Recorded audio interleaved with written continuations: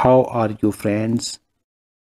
Today I will tell you how can we create the complete potable water system in Revit. I will divide the potable water system topic into 5 parts so that you can practice every part well, and the video should not be too long. In the first part, I will share with you how can we create a model and the procedure of creating potable water pipe type and piping system. In the second part, we will discuss about potable water pipe segment and pipe size catalog. How can we create pipe segment and how we can apply material on pipe, and how to create a catalog of its nominal inside and outside diameter while making a pipe. In the third part, we will practice on pipe routing preferences. Piping system along pipe needs different fittings like elbow, T, cross, and end cap, etc. We will discuss on these fittings settings. In the fourth part, we will draw a potable water system practically so that you can also make a system. And in the fifth and last part, we will discuss about pipe tags. Different types of pipe tags are required in different submissions. Design stage pipe tags are different, and in the shop drawings, pipe tags requirements are different. We will learn how can we create pipe tags and how can we add parameters on tags. We will discuss on these stages in details. I will provide links of these videos in downward description. Let's start our topic. First of all, I welcome all my friends on my educational channel. Subscribe my channel and press the bell icon for latest videos. Like and share also. Let's start the first part of potable water system. In this part, we will learn how can we create a model and learn about creating a pipe type and piping system. First of all, open the Revit.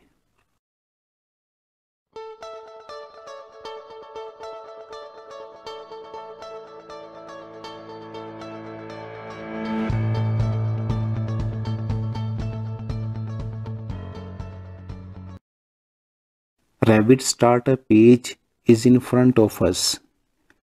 We create a project. New project browser is in front of us. We always needs a project template for creating a project. There are some default templates in the Revit according to discipline.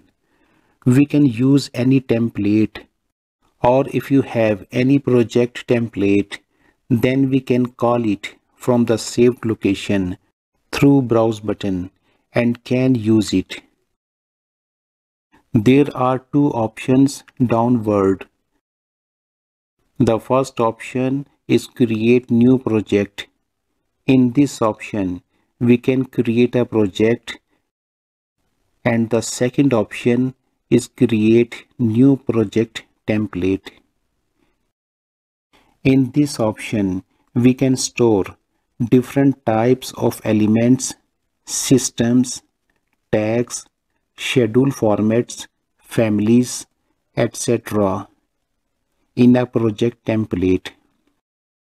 Then we save this project template at any desired location, and we will use this project template while creating a project so that we don't have to load the elements and families that we need in the project again and again. And also, no need to recreate systems and schedules formats. Let's use the default project template with the browser button. The default location of project template is C, Program Data, Autodesk, Revit 2020. If you have Revit 2018 version, then 2018 will display here, or the version you have will be displayed. There are 3 folders in the templates. The first is the generic folder, which contains templates of different countries in their languages. Then there are inches unit project templates in US Imperial folder. US metric folder consists of millimeter unit project templates. The choice of project template in terms of units is very important before starting a project. The project you are working on is either in inches or millimeter. The project template is selected according to the project units. We choose the plumbing default metric project template for the piping system. Select and open it.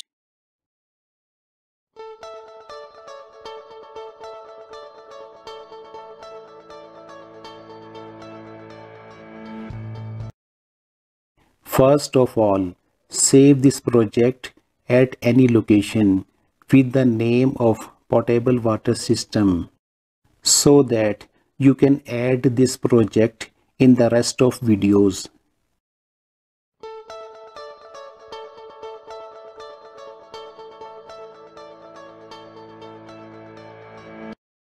To make a piping system, you need 2 things.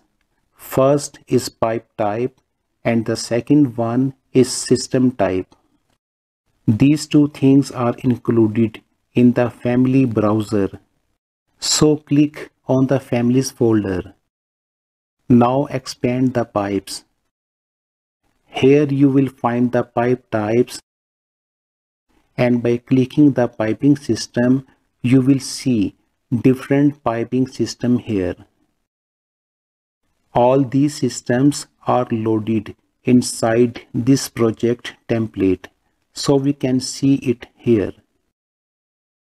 The first tool is Pipe tool in System tab, Plumbing and Piping panel for Draw a Pipe.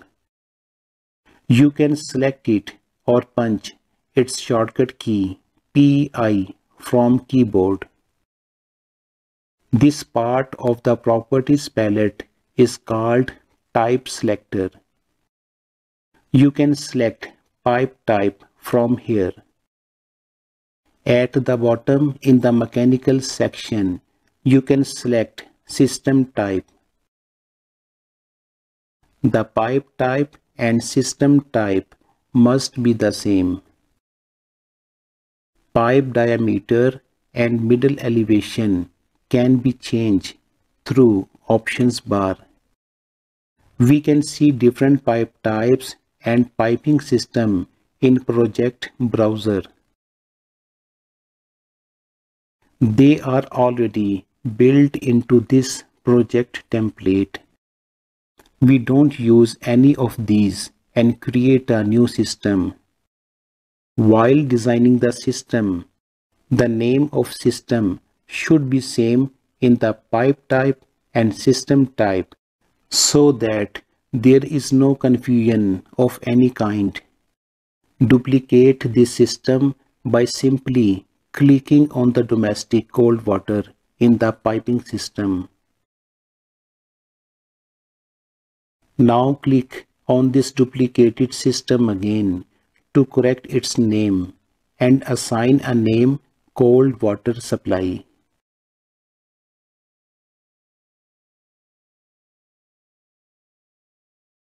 We will do the same procedure in the pipe type.